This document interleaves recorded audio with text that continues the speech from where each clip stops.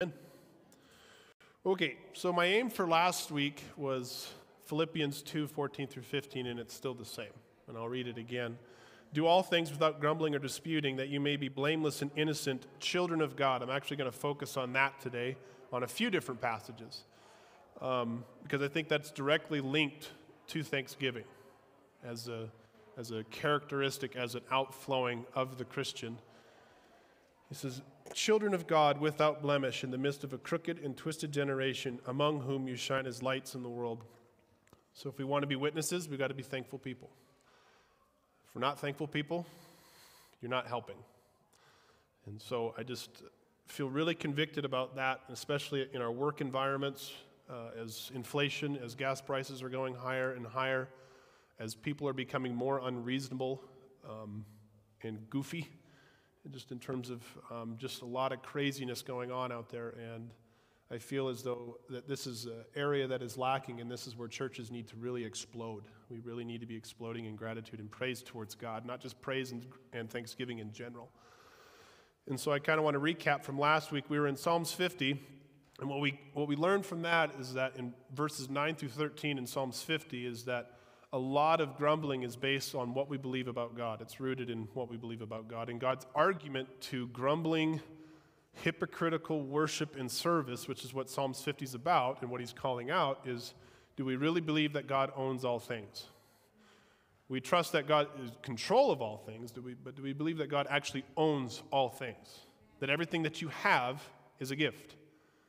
And that's not cliche, it's true, right? It's true. God owns all things.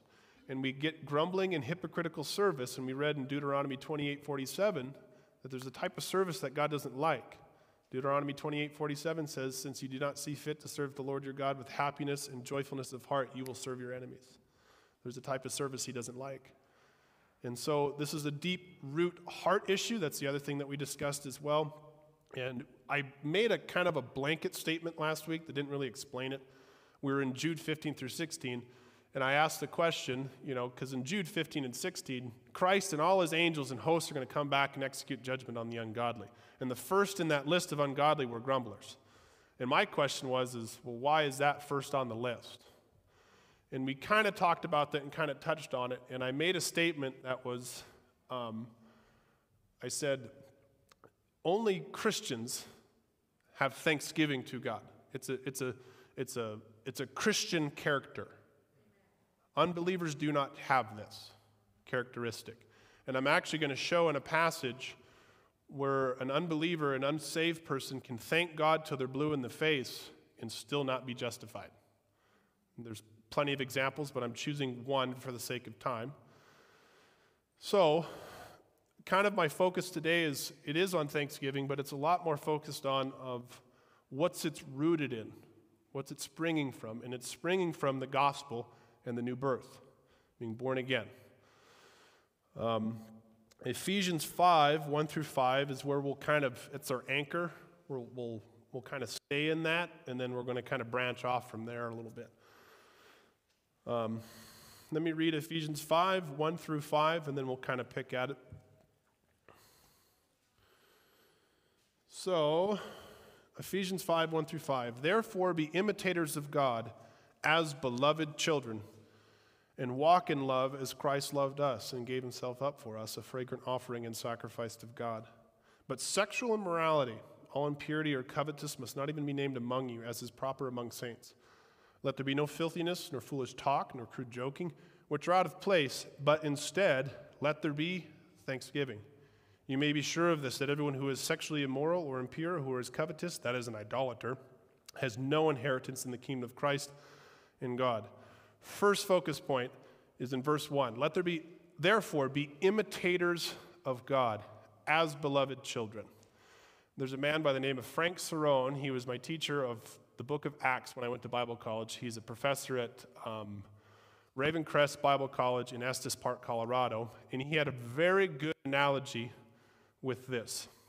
He said he'd have college kids over at the house, and they'd have lunch or dinner or whatever, and the kids, he was kind of a goofy guy. He always had a lot of goofy mannerisms and stuff, and the kids liked to make fun of him. They'd mimic his activities, how he talked, and all these different things, and it was a lot of fun. But then he noticed one morning as he was doing his devotions, he saw his son get up in his skippies, walk down the stairs, go and get a glass of milk, and walk right back into his bedroom. And his son walked and acted just like he did, without even trying. He was imitating him. There's people who mimic God, and then there's people who imitate God. What's the difference? His son was of him. His students were not his kids. His blood flows through his son's veins.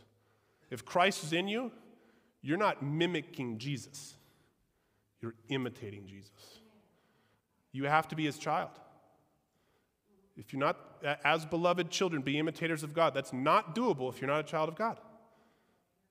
Not everyone is a child of God. You are a creature of God, but not everyone is a child of God. And that's something that we miss. And we sometimes get it backwards. But like looking at Romans 8, I actually want to turn there real quick. Just keep your fingers in Ephesians 1 through 5.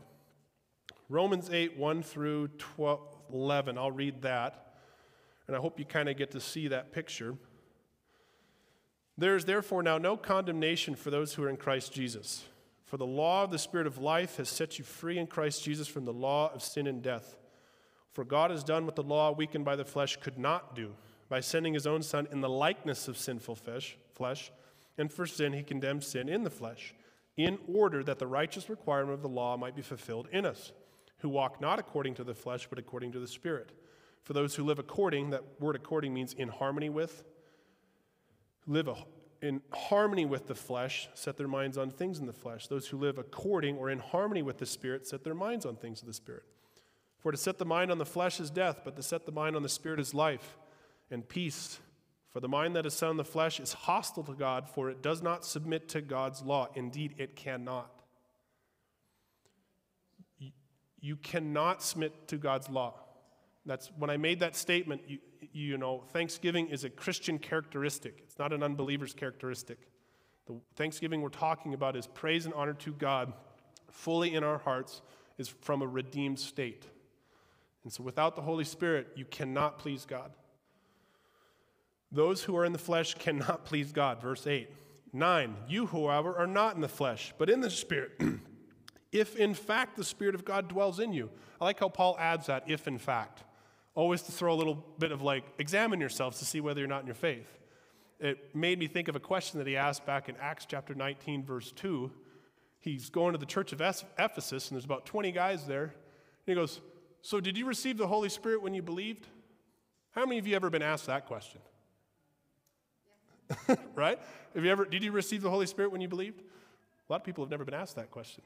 But that was a question. Paul was like, I'm glad you believed in the baptism and the gospel, but you need the Holy Spirit. Remember the analogy of the glove last week? You know, I can teach a glove and tell a glove by itself on the floor to move that chair, but it won't do anything unless the hand is in it. Unless Christ is in you, you will not live the way you're supposed to. Like a lamp without oil is not a lamp. It's the paperweight. Unless oil is in the lamp, it will not act the way it was built. Same with man without God. And then let me keep going. Verse 10. But if Christ is in you, although the body is dead because of sin, the Spirit is life because of righteousness. If the Spirit of him who raised Jesus from the dead dwells in you, he who raised Jesus from the dead will also give you life to your mortal bodies through his Spirit who dwells in you. Do we believe that? It's the only way you're going to conquer sin. I like that quote. I quoted Major Ian Thomas last week with that glove analogy. He also says, the only person who was able to live the Christian life was Christ. The only person who was able to do it. And he now lives in you, right? And so what power do we have? You know, this week was incredibly busy. I drove all the way to Beartooth Pass on the other side of Chief Joseph and back in one day, and I got to do it at midnight tonight.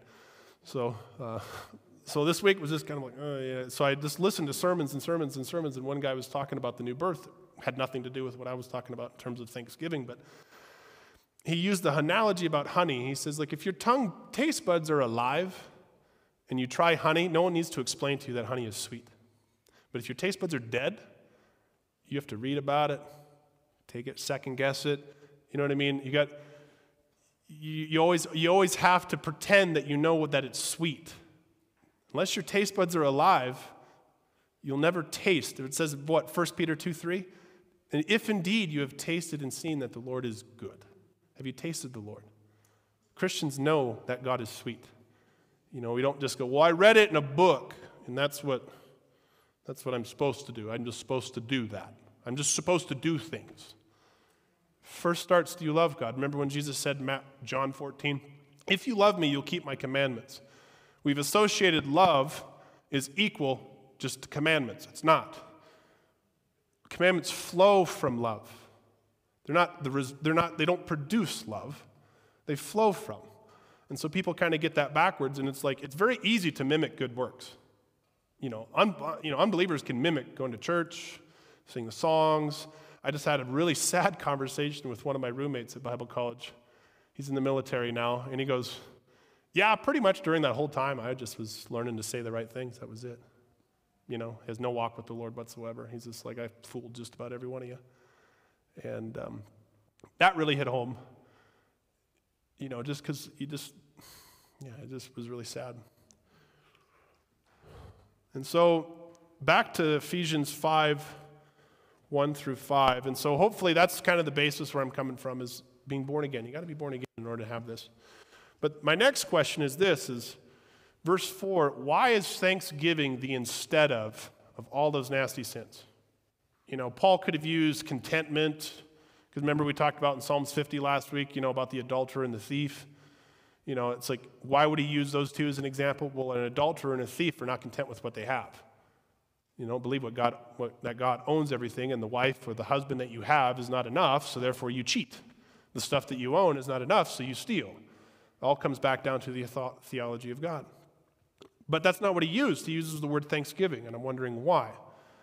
And if you look at it, it says in verse 5, it says, whoever is covetous, that is an idolater. It's idolatry. Covetousness, adultery, sexual morality is adultery. You've completely rejected God's authority. You're your own God. I choose whatever I like, whatever I please. And therefore, it's hard for you to actually give thanksgiving. So thanksgiving is rooted in a proper understanding, as I've said, of God. And it's a turning away from idolatry. It's a turning away from idolatry. Grumbling is idolatry. That's why in Jude 15-16 it's such a big deal, because it's rooted in idolatry. Either you're your own God or something else that you love more than God. Anything you love more than God is an idol. Anything you love more than God is an idol. And so Luke 18, verses 19-14, there was the parable of, you can go there if you want and look at it. I would suggest you do that. But I won't read through it all, but the story where Jesus tells the parable of the two men that went up to the temple. One was a Pharisee, one was a tax collector. And what was the first 4 words out of that Pharisee's mouth, according to my translation? Lord, I thank you that I am not like other men. So you can thank God and be dead as a doornail. If you're not born again, all you're thanking God for is your idols. God, thank you, I live in Montana. Still be dead. Thank you, God, that I'm not like other people. It's just, if you're not born again, all you're thanking God for is your idols. And you can thank God all day long for all the good things and never have a really care and love for Christ, love for God. That was really convicting looking at that, because I remember you preached on that a few weeks ago, Luke 18, on the words in red a few weeks ago, and that caught my attention, those first 4 words. Lord, I thank you. So there's a way where we can thank God and still be off. If God is not your love or trust or treasure, you'll never thank him when times are good. You'll only thank him when times are good. When times are bad, you're gone. So what's your root for your thanksgiving? If you find yourself only being able to thank God when times are good and when times are bad, what's your foundation? Remember what Jesus said in the end of his Sermon on the Mount, he who builds on the rock and builds on the sand. When times are hard and your house crumbles, you got to understand what's your basis. So if you're more prone to sin when times are hard, you got to ask what your foundation is. Is it sand or is it the rock? And so is our thanksgiving. It's a good sign and test of that. Psalm 78, let's go there. I'm almost done. I didn't have much long on this, but Psalm 78, I just wanted to give a picture and see this. 12